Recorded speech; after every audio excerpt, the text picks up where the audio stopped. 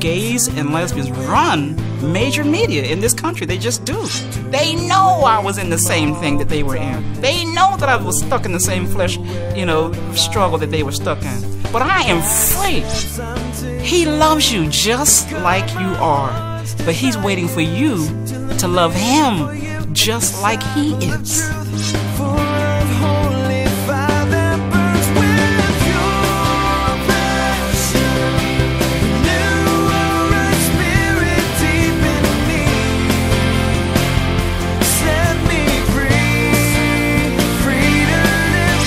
Now gay characters have major talk shows. They really have taken over media. Why? Because media speaks directly into the minds of young people. And that's how you change society, by changing the mind of the youngest person. Welcome to Pure Passion. My name is Jason Graves, and I'm your host for today's program. Hey, imagine you're a very successful editor of a national magazine devoted to the black lesbian community. You're highly respected in your field and featured prominently in gay activist literature, conferences, and media appearances.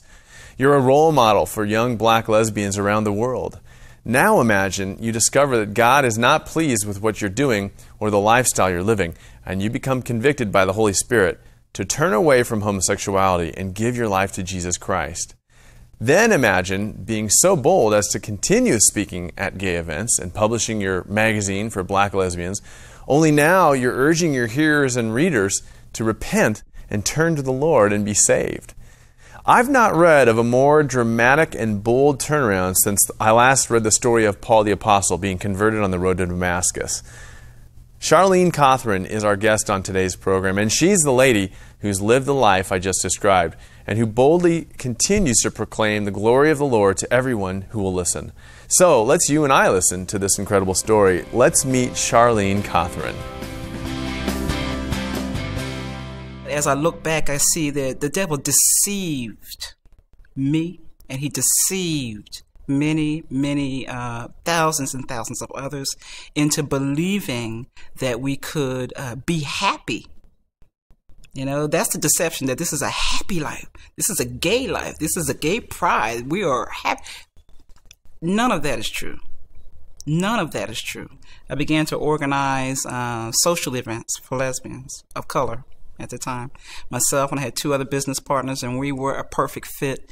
We would rent restaurants and invite women to come and amass a mail list.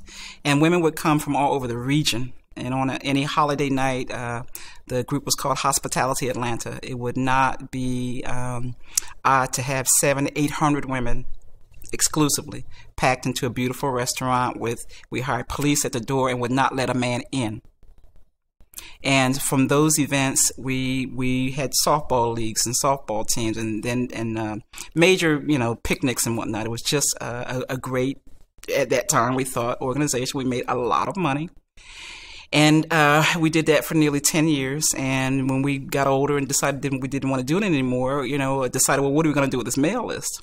And from that mail list, I decided to launch a magazine. The gay and lesbian political community began to pay attention to the fact that we could bring numbers of black lesbians and gays together through the work that we were doing. And then when the magazine was launched, surely we began to get contacted by HRC, Human Rights Campaign, and the Victory Fund, and many of the gay organizations who are doing a lot of work right now.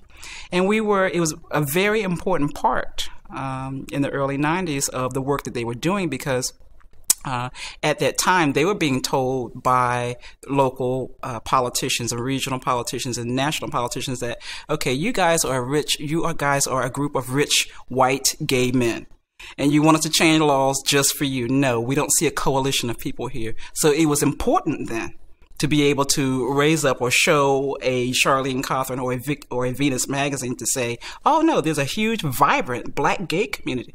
Look at that through the pages of Venus magazine. So we were an important part of what they were trying to present. The strategy is always to get one little foot in the door, when in fact, the plan means we're going to take over the whole thing. Well, why don't we just get a statement, Mr. School Board President, in your school board policy that you simply acknowledge the fact that we will not fire a gay teacher, or that there may be some gay students that we're going to be okay with, not trying not to be prejudiced toward them through our policy. We just want one little statement in the booklet, when in fact the plan is to take over the whole school system, as we see now 15 years later is happening. There's always just, that's the strategy, just to get in under the wire, and then once you get enough of our people in, then to do some major work. I was asked to help with domestic partnership, get the domestic partnership bill passed in Atlanta, Georgia. And they helped to train me to go in and speak with council people and to speak with the mayor. And of course, they chose not only people of color, but also people who were landowners. Of course, I owned a home at that time. And people who had a good, strong voting record. That was also very important.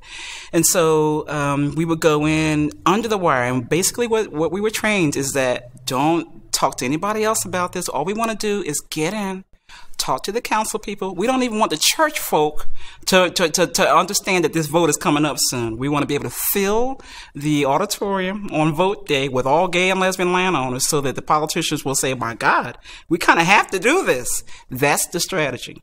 That's the strategy. They were able to infiltrate media. And even people, I look at people who started out even with my small publication. People who started out with Venus magazine and were able to take, tear sheets from our book, are now working for some major newspapers. Working for Bloomberg, working for the New York Times, working for Condé Nast. And so it's so true. It's like they gays and lesbians run major media in this country. They just do. And I'm not sure how many, if the church really, well, maybe the evangelical church realizes that. But gays and lesbians really are at the forefront of major media decisions. And so then sitcoms. Every sitcom, I've heard that every sitcom is going to have a gay character, and it's coming true. It really is. And of course, now gay characters have major talk shows. They really have taken over media. Why? Because media speaks directly into the minds of young people. And that's how you change society, by changing the mind of the youngest person.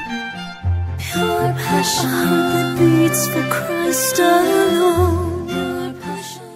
One of the finest teaching resources that we have here at Pure Passion is a 4-lecture series by Dr. Robert Gagnon titled Love, the Bible, and Homosexual Practice. In his presentation, Dr. Gagnon explores one of the most important and contested issues in the church today. If two people of the same sex love each other, is this enough to justify a marriage? How should the Christian principle of love inform our response? Does the Bible teach that Jesus would have opposed committed homosexual relationships? Did the Apostle Paul oppose homosexual behavior only when it involves slaves, prostitution, and other exploitive practices? Does the Old Testament culture provide a consistent witness against homosexual practice?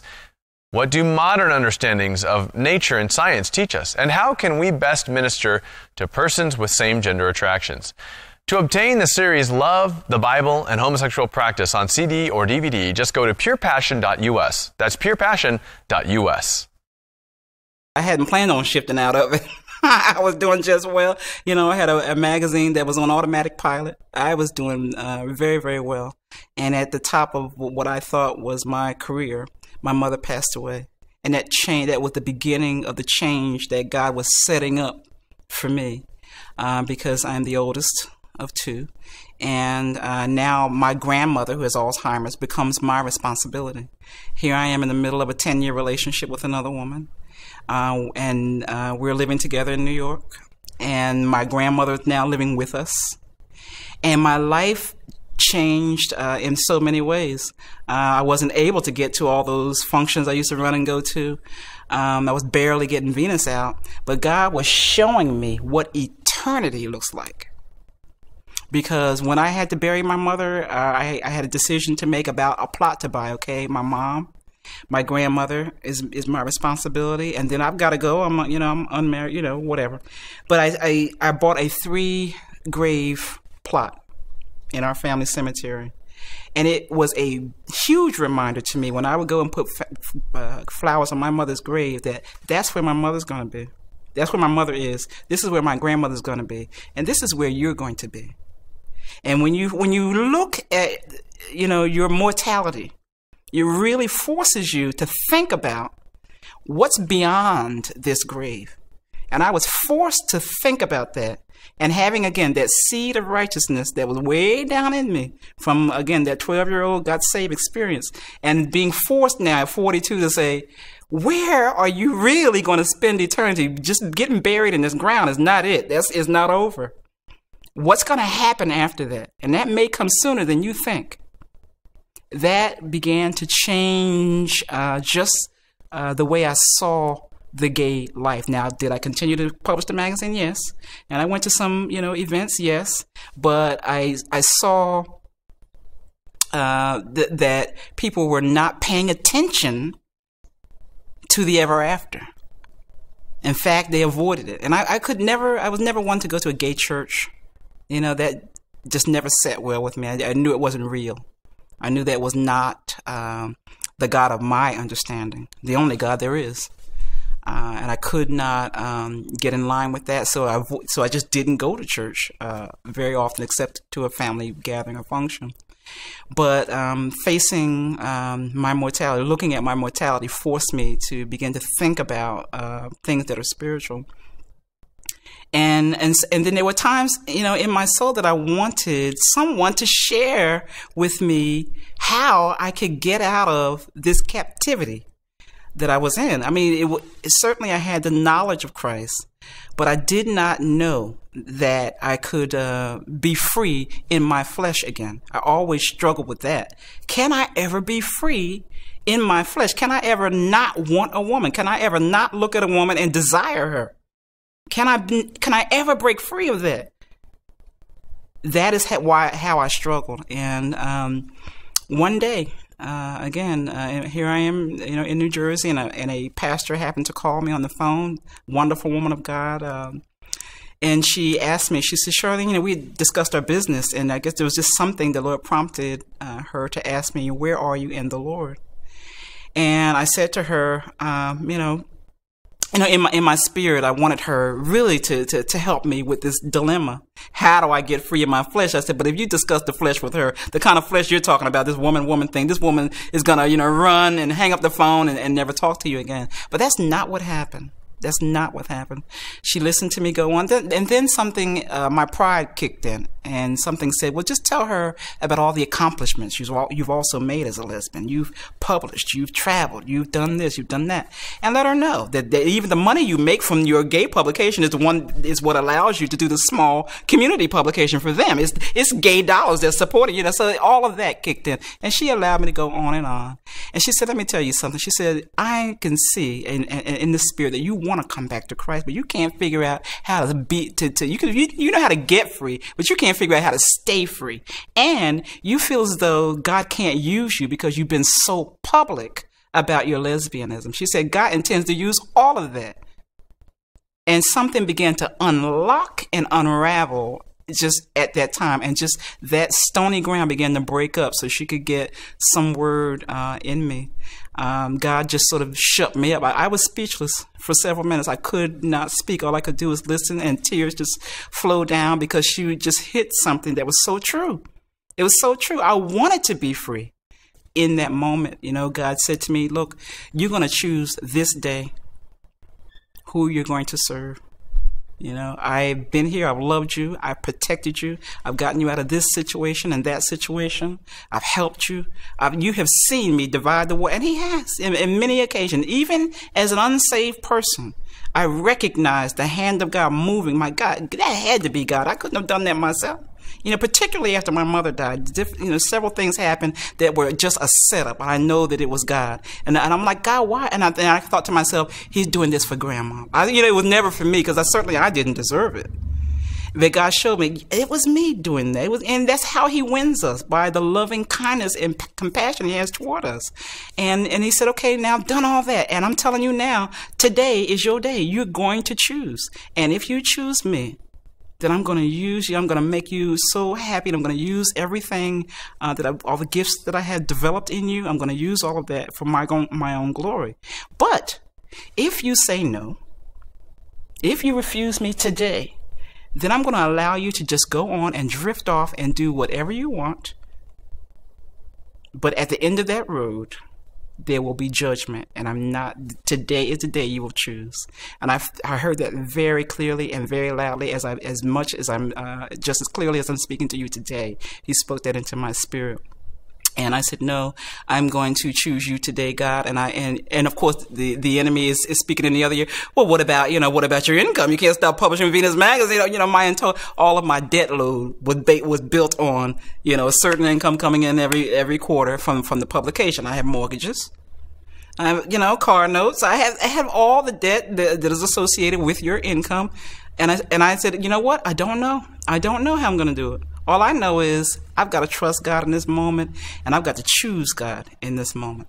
Oh, yeah, well, what about the speaking engagement that you've already been paid to go to New York City to the Schomburg, New York City Gay Pride? You're going to have to do that. What are you going to go there and say? You can't get saved today is what the enemy kept saying. You can't get saved today. And I'm like, I don't know what I'm going to go there and say, but I know that I'm going there as a saved person because I'm choosing the Lord today. And it seemed like after I just gave the enemy the last blow, he just said, okay, well, let me go bother somebody else. And then tears just began to flow. And I felt the overcoming of the Holy Spirit in me like I've never felt before. Something just churned down on the inside. God began to break up some ground in me. And I cried in that car, and the pastor stayed on the phone, and she asked me, will you pray the sinner's prayer with me? Because she asked me twice before, and I said no, because all these, things were going off in my head. But the third time, she's so persistent, and I thank God for that. She was so persistent. The third time she asked me if you would pray the sinner's prayer with me, then I said yes, and I prayed the sinner's prayer with her, and the Lord came into my heart that day.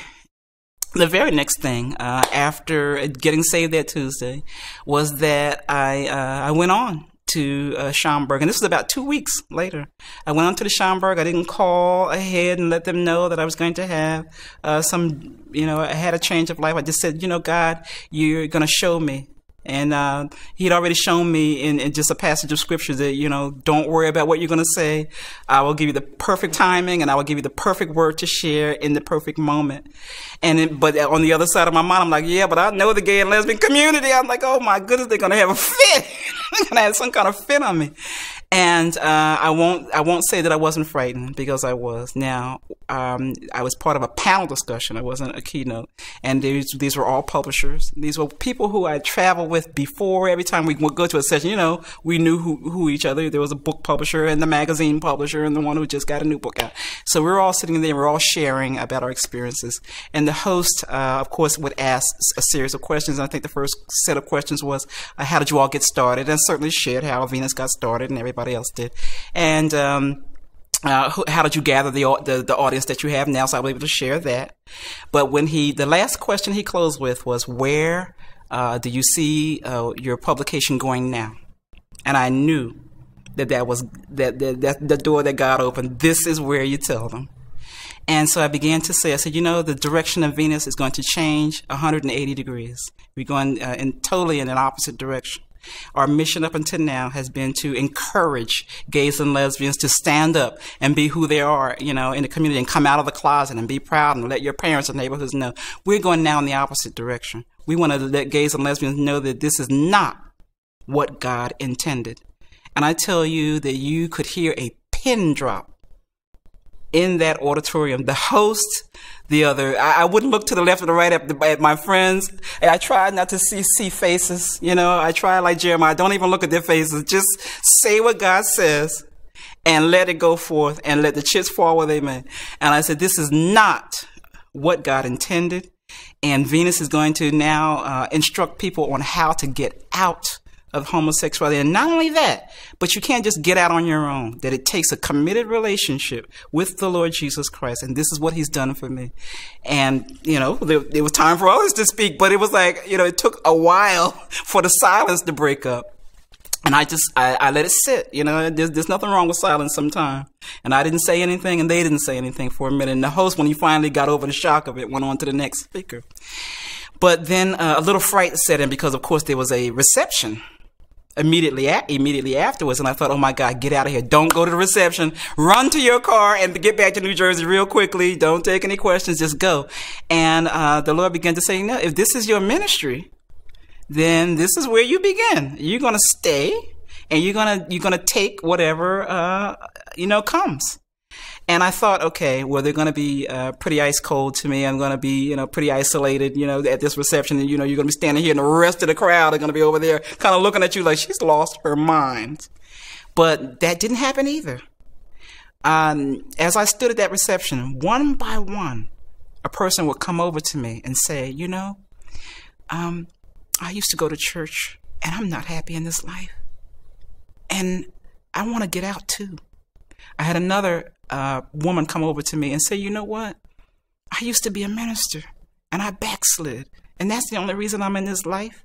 One by one, souls began to come and say to me, thank you for sharing that, for saying that, for being bold enough to say that in this setting. And I knew then what God had in store, that he was going to raise up not only my voice, there are many. He's raising up a new nation who has experienced this thing. And so now these people can't look at me the same way they might look at a Baptist preacher or a Pentecostal preacher who's not walked in those shoes. They can't look at me and say, she doesn't know what she's talking about. She's just being prejudiced against me. They know I was in the same thing that they were in. They know that I was stuck in the same flesh, struggle that they were stuck in. But I am free.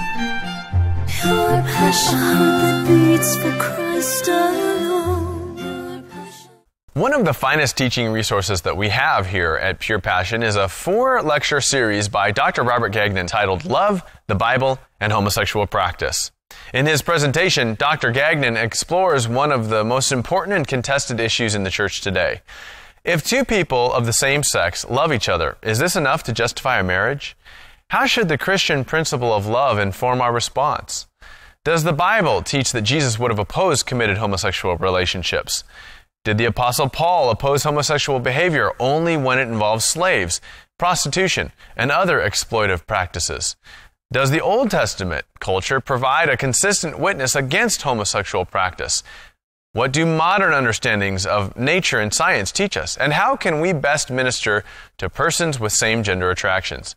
To obtain the series Love, the Bible, and Homosexual Practice on CD or DVD, just go to purepassion.us. That's purepassion.us. There's a song that my pastor's teaching right now in our choir. It's called "The Lord is in this place." Oh my soul, He's in this place. And it's not talking about a building. It's talking about this place of your soul. He's filled up what was an empty, dark place in my soul. And so I can say now, oh my soul, Christ came in and filled up this empty place. And so I would say to someone now who has that empty space, because everyone who does not have Christ dwelling in you, there is an empty space. And there are those who want to invite Christ in, but he's a gentleman. He's not going to force himself on you. You have to invite him in, but he will only come into a clean place, a place that you allow him to clean. And so, and I say that because I have in mind those gays and lesbians who believe that they can be Christian and gay at the same time. That is one of the lies that Satan is keeping people trapped in. That is an untruth that the Lord has sent me to tell you about. You cannot be Christian and gay or lesbian at the same time.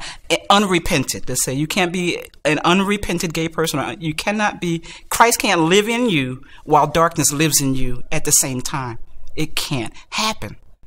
And I want you also to know the other lie he wants to say to people who understand that is that Satan wants to say, you can never be free. You can never stop wanting women. You've been going with women for 30 years. I stand as evidence that the Holy Spirit can and will change you if you give God your whole heart. When you pray that God will come in to your whole heart and change your whole heart, not just to take the gay thing away, not just to take the lesbian thing away. It doesn't work like that.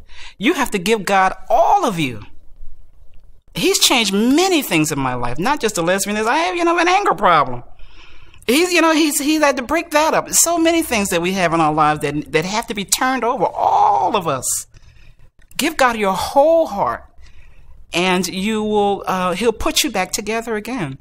And he absolutely loves you just like you are. I had a woman write me and say, you know, I think you're so wrong. You know, I applaud your change of life, but I think you're wrong because I know that God loves me just like I am. And I said, I agree with you, sister. He does love you. I remember feeling that God loved me even when I was lesbian. I knew he loved me, but I also knew that I was sinning. He loves you just like you are, but he's waiting for you to love him just like he is. He is a certain way. He is holy. He has created an order. And whether we like it or not, that's the order he created. He's waiting for us just to love him just like he is. And when you decide, choose. And that's a wonderful thing he gave us, choice.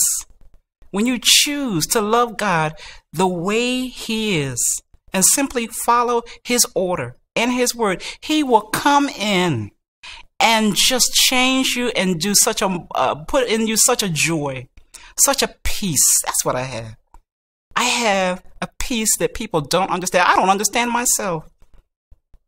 I have a peace and a joy that was not there before.